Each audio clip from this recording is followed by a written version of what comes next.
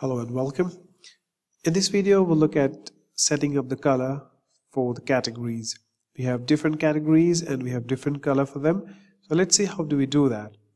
First we need to assign color to each category depending upon our requirement, and it can be done either at the time of creating the category or it can be done by editing the category and then selecting the color for each of the categories.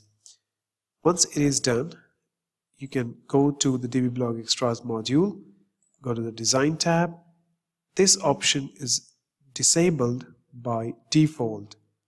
You need to make it yes, save the page, and this is what will be the view with the color as per your preference for each category. Thank you.